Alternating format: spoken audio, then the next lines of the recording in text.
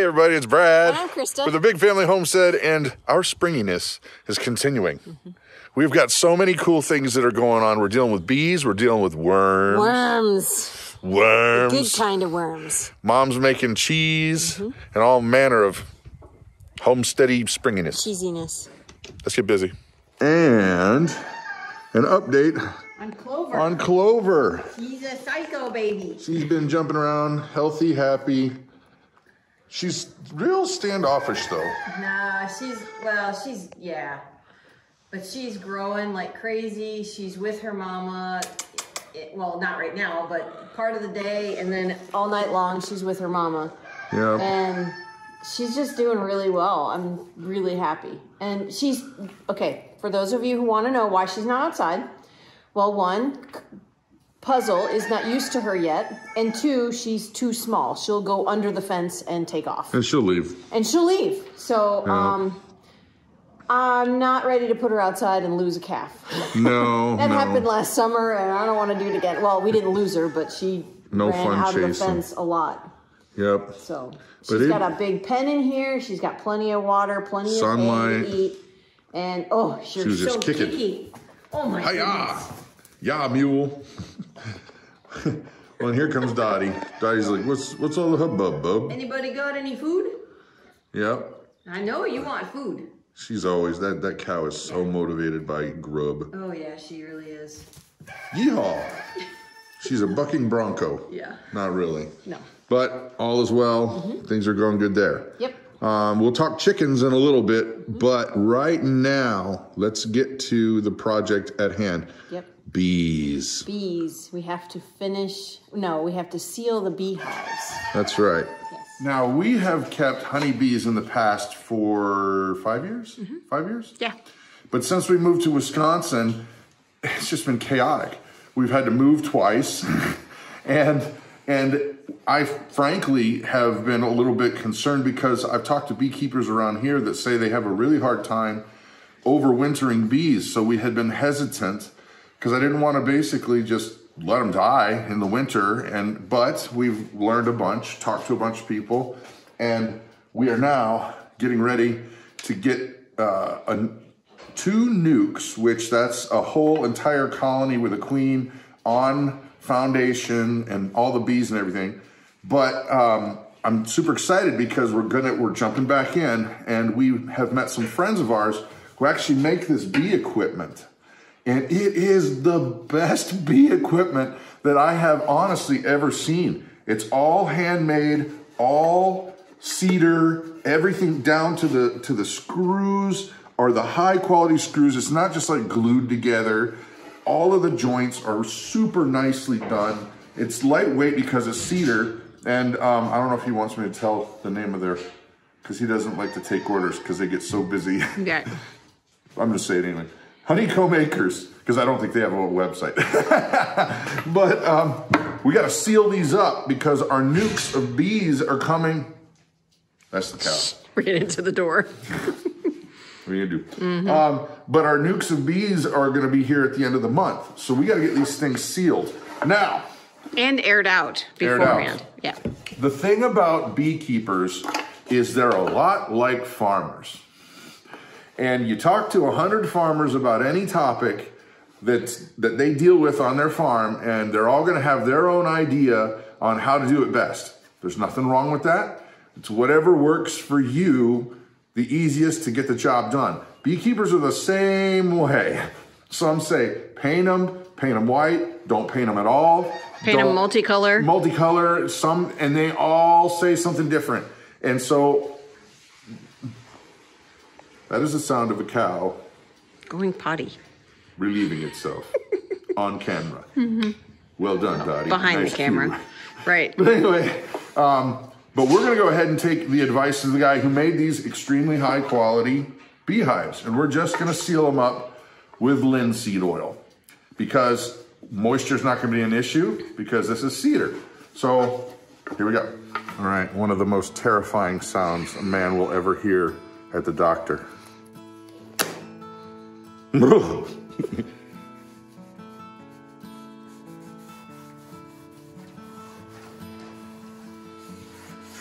Boy, this is really making these things look nice, Mama. Yeah. Ooh, it's hard to film in and not drop this thing. Oh, yeah, you got them on the edge, babe. Ooh, thank you. Ooh, look at that. This is gonna be great. Yeah.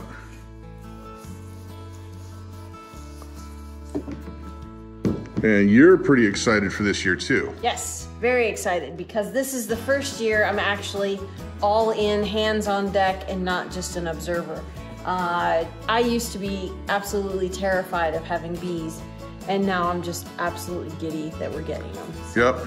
And I gotta say, you have really taken to this. Like, yeah. I kind of pushed you to get them. No, yeah, there's no pushing needed. There was really not a whole lot to get you to go, but I just say, okay, I'm in, let's do this. Let's get this done. Yeah. So I'm super excited. Holy smokes, look how nice these are turning out. I am so giddy about this. This looks sharp. Look at those edges. The linseed oil just made these edges pop. Yeah. And so the wood grain on these just. Look at that. Oh, I love wood that's like this. I hate painted wood. Just to see that, God created that. He made that. Yeah. That is what I love seeing that. You did a good job. You did a good job. Thanks. So the calf was getting bored and it kept trying to bite things on the wall. So I decided to give it a bucket to play with. And now it's really irritated with the bucket.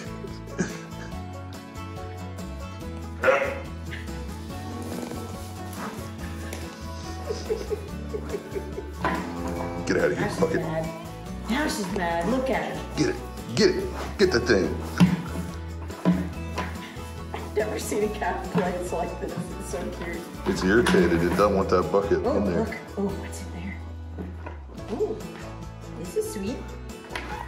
That's for the sweet feet. Yeah. And look what else Mama is making here. What you got? This is a bizarre scene, Mom. Well, it's straining off the whey. What is it? I'm making a soft cheese. They don't know. I'm making a soft cheese.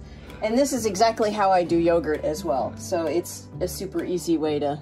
Well, they call it a farmer's cheese. Yes. Well, farmer's cheese is, you can make it with vinegar and then strain it like this. But I use a mesophilic culture and rennet. And it turns out really, really yummy. So the basic thing is you take your milk, you heat it up to a certain temperature. Heat it up to 80 degrees. And I do that in a big old pot. I do it in a big old pot, but I do it, okay. Well, go for it. So, what I do is I get the pot with water in it and I put my utensils in there. I get it boiling. I sterilize those utensils and the pot. Then I take that boiling water and I stop up the sink and pour that boiling water in it. Then I put my cold milk in the pot and I heat the milk that way so it doesn't overheat it. And it heats it pretty quickly because you've got that hot water bath around it. Right. So I heat it to 80 degrees. I add the culture or the mesophilic culture. Then I add rennet and then I let it sit for 12 hours. And then you do this. I strain it. And now it's ready to be mixed with some salt. And I'm going to try and put it in the cheese press for a little while just to press out a little bit more whey and see how it goes. No way. No way, haha. Step 2. The cheese press. Yes, I put a cloth in here like this. It's not necessarily a cheesecloth. It's not a cheesecloth. It's actually considered a flour sack, but I don't put flour in it. It's just the way they come at Walmart.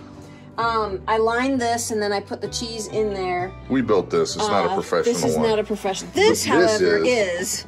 But this is just a... And here's a design flaw for those of you who guys want to make a cheese press. This is too long. I had this threaded rod, so that's why we cut it like that.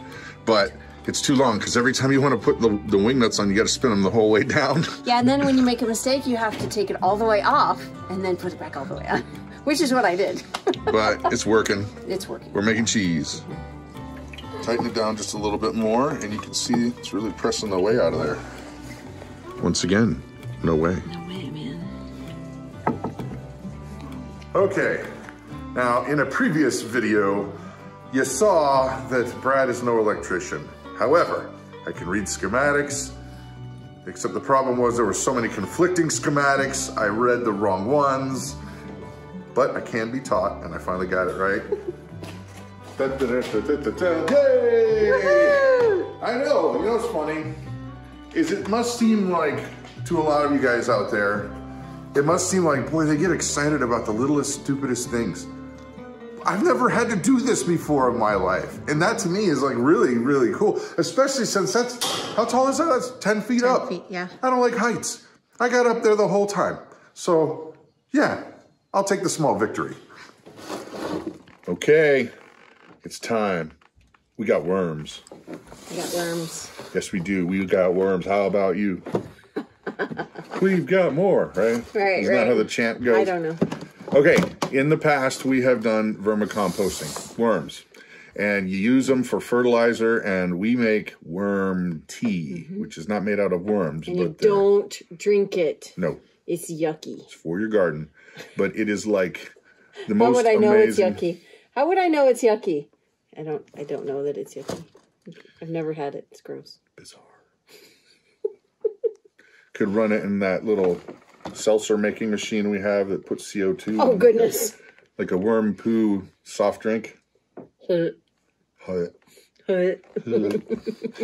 Anyway, in the past, we've made our own bins, and they work great. But we're going to start out small, and we actually want to keep this kit inside to feed it easier because of also temperature changes. Right. Our temperature change is very drastic here. It can range from negative 35 to 95, depending on the day. But you'll kill your worms if it's too cold, and you'll kill them if it's too hot. So we're going to keep them actually in our downstairs kitchen so we can pay more attention to them, and they have a regular schedule and regular temperature. Yeah. And not temperature swings. And I know that people out there who have not seen any of this stuff are going, you're going to keep them in your house? The way that these are set up, it doesn't stink. Right. They're odorless. And you can, well, we'll show you the whole process. The whole process won't happen in just this video, but we're going to show you the setup. And we're going to actually even follow the instructions. Oh, snap. Brad and his manuals. I love manuals. He loves manuals. I will actually download. See, I'm getting all backed up because I get excited about manuals. He'll download a manual of something he doesn't even own and read it. To figure out if I want it. It's smart. It's weird. It's smart. So that's bizarre. It says to start out with your coconut core brick. You got the water. Yes, I do. It's right here. It says you put the coconut core brick in the block bucket with 4 or 5 cups of water. Okay. Do you want to grab the bucket? The bucket's over there. Oh, you put it over here? No, I didn't. You did. That's the bucket. Oh. Thought you had the water. I do. It's over here. Coconut core. This is going to be the media that they're going to live in at first. So I imagine it's like one of those toys where you stick the water in and it goes, but we'll see. Wait till you see. Our material is almost ready. We might need a little bit more water. But go ahead and describe the whole setup here, Mom. Okay, so this is the bottom. This is the base, and we've got our feet here. We also have a spigot for any of the juices that come off. Yes. That are actually really beneficial to your plants in your garden. This is called a worm saver, and this goes down in here like this. And then we put in our first tray, yeah. Our first tray, yeah. Then we will line, it's got holes in it, as you can see, for airflow. And for the liquid to go down. And for the liquid to go down. So we'll take a few sheets of newspaper and line the bottom here. Because we don't want the worms going into the liquid. This will be part of their food as well. They will eat newspaper. Or any kind of paper you have. This is just what we have. We don't have a paper shredder. Well, the cool thing is that these things stack. And what happens is when the worms are done eating with what they have here, they'll go up into the next tray up. So then you'll be left with a bunch of delightful fertilizer. And worm casting. So when all of the worms go up, then you can take this tray out and use all of these worm castings for your garden. And then you just take put another one on and just keep going. And they just keep going. Yep. Now you can't, the one thing that you've got to remember is don't overfeed your worms. I was reading in the book and it said 1 pound of worms, of red wiggler worms, will eat a ½ pound of food a day. Yeah. That's not a lot, but that seems like a lot for a pound of worms. That's just a lot of worms. But where's that? They gave you a cool chart too. Yep. This is kind of neat of what you're supposed to feed them and what you're not. Right. And this is interesting here. Avoid meat, eggs, fish, dairy product, bones, and pet waste. Yeah, you don't want to put pet waste in there. That's so, yeah, pretty cool stuff. Go to worms. Hello, worms. Come here, worms. There they are. We gave them some cabbage, I believe. They're in there. Look at them. It's so weird watching the soil move. Look at that. They're running away from the light. Yeah, they don't like the light. They do not like the light. Let's smooth that out a little bit. I was going to. Just be careful. Yeah. Look at that. They're going to make some killer fertilizer. All right, next we're going to get this newspaper a little bit wet. We don't have a spray bottle, so I'm going to dip it in here. Just to get it a little damp. See, just like so. Just like that. Place it down. Just to keep them moist. Happy, happy. Happy, happy. Then we'll put this vent tray on here for a few days. And then we'll put this... The top on goes later. Yeah, this goes on later. Yep. And that's exactly it. Yep. All right. All right, people. So I have a weird confession to make. Yes, it's a confession time with Brad. It's a weird confession. No, all I can think is confession time with Brad. Confession time. Are you ready to purge? And then you have the cheesy music and... Sorry. It's weird because you have genuine concern for your worms. Right. Like, I want to make sure I get it just right because I don't want to hurt the worms. Right. And they're just worms. They're just worms. You know, here's another funny thing is when we told some of our friends, our neighbors, that we were going to start to do the vermin composting. And they're like, oh. Those are the best fishing worms. Don't touch my worms. Christa was like, you're not getting any of our worms. Absolutely not. It is a fun and funny thing that happens. But anyway, good for the garden. Yep. I'm pooped. And they're going to make some. Yes, these guys. And we got to go try out your cheese. Yeah. So I think that's it for the video, guys. I'm Brad. I'm Christa. You guys have an amazing and blessed day.